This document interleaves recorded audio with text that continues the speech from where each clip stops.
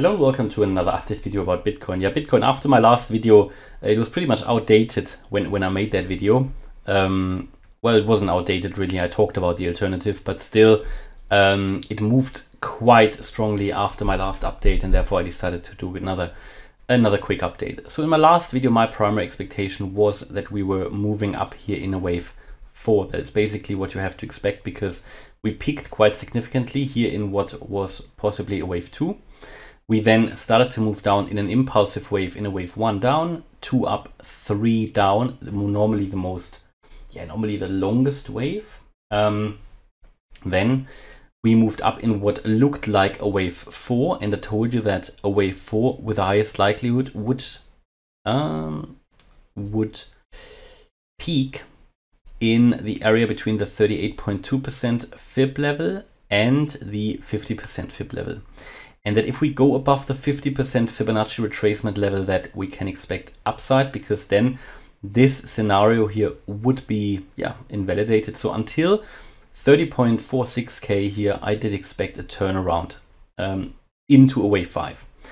But then the alternative was triggered and we moved all the way up here, but did not actually invalidate this downtrending scenario. We did not get to the invalidation point. Invalidation point was, and still is, 31.75k.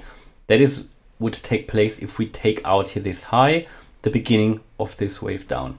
So however, we moved up too high for this one particular smaller degree wave count, because not only did we move a little bit too high for a wave 4, but we also moved into the price region of this pink wave 1, which means we sort of did not invalidate the immediate downtrend scenario. Well, we did not invalidate the overall downtrending scenario, but what we did invalidate was this smaller wave count here.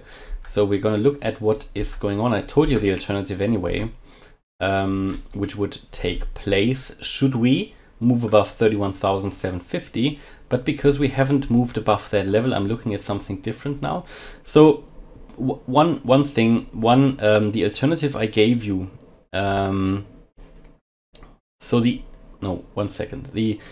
The overall idea was that we were starting to move down here, as I just showed you, 1, 2, 3, 4, 5. Yeah, and from here we would have then moved further down to complete this wave 3 in white, because it looked like the wave 2 here was already finished. It seems like that this wave 2, however, wasn't finished. And I gave you my alternative scenario, which would have been that we would, let me just think, came down here. Yeah, that this here was a W, X, Y. However, with this move, we should not move above 32.4k. Yeah, not above 32.4k. Let me just double check that.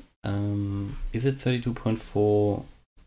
Am I telling you something wrong? Yeah, 32.4k.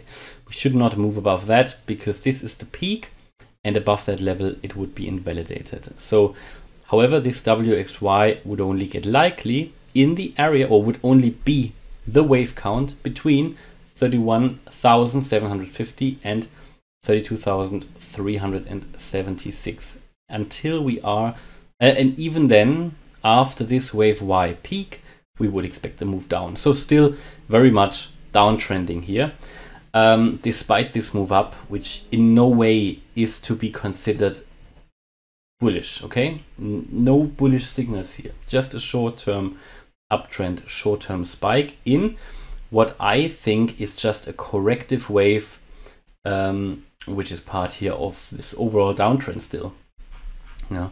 But at the moment, because we have not moved above 31,750, we can also see it in a way that actually this wave 2 here has never been finished. Yeah, it has never been finished. And here comes into play what I said before, what is so important to really get confirmation that this overall downtrend, which I expect is starting, is a move below 28.6k, and even better 28k, which is the low of the wave X here. Only then we really have confirmation. Until then, theoretically, we can always here move up and down, and we continue with the process to find the most likely next outcome. Bear in mind here, those short-term moves, they are often invalidated, but if they are, this does not change anything in this sort of medium-term picture that we are going to fulfill here this roadmap and we'll see one more lower low for Bitcoin. Now, this is, for me, still the most likely scenario that we will see one lower low for Bitcoin. Because as I explained in the previous video, this structure here is just not bullish. Of course, a breakout is possible, but I explained all of that in detail in the last video. Any breakout from here, I would be extremely skeptical. Which doesn't mean it couldn't happen, but it would be not, in my opinion, a breakout that will be sustainable. Yeah, but now with this latest move, we can expect the wave 2 wasn't finished yet. That is how I see the market at the moment. And yeah, that would basically mean this wave 1 here is still in place where it was, no change at all. This here was indeed an ABC. However, it was an ABC. Was it an ABC? Let me just check. ABC. Yeah, this was an ABC.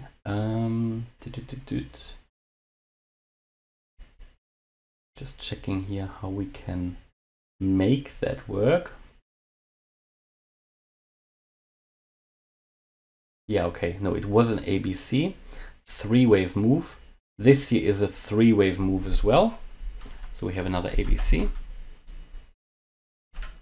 The A was down here, B here, and the C wave would be down here. So we have an ABC, we have an ABC, a 3-3-5 move. 3-3-5, a flat pattern,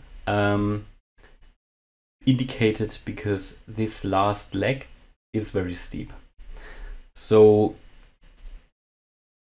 in here, yeah, in this last, or in this wave 2 now, the last wave, which is the wave, let me just make that clearer here. ABC, ABC, so this would be the last leg up now, but we can count this last leg up as a 5-wave move as well. 1, 2, 3. That's how I see it now. There would be a wave 4 down. And now it's getting tricky. There will be one more leg up, I believe, yeah, in this move. This must not exceed now. It can now go above 31,750. It can actually in this wave 2. It should not, or it must not go above 32,376. So let's expect one more move up in a wave 5, however, below 32,376. Yeah, so looking here currently, again, in that last leg up of this wave 2, we're looking at a 5-wave move. And this 5-wave move seems like we completed already waves 1, 2, and 3. And this is currently wave 4 retracement, where we are looking here at something a little bit more of a retracement down now. Yeah, again, possibly into the area around 30,706. Basically everything from 31K to 30.4K is possible between the 50% fib level and the 23.6% fib level.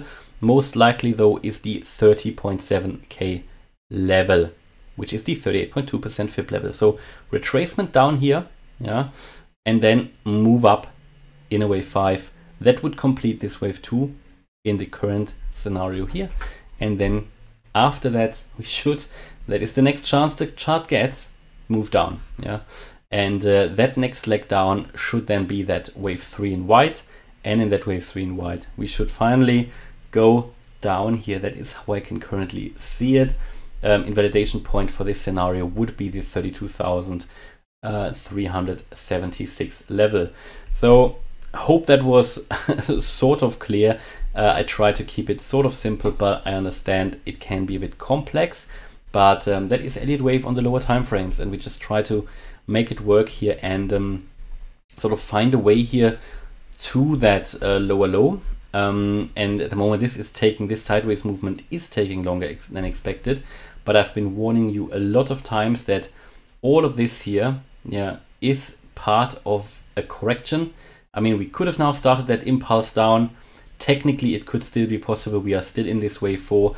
What you need to understand is we haven't started an uptrend yet. There is no evidence. And I'm just waiting for the signal that we are moving lower here. and the signal or the confirmation will not happen before we actually go below 28k. A really good indication generally is that 28.6k level as well, when that is crossed to the downside. Okay, and that is my view about Bitcoin. Last update for today. So hopefully you liked the update. If you did, please hit the like button, leave a comment and subscribe. And if you really like the content, then check out the channel membership. Thanks a lot for watching. Bye bye.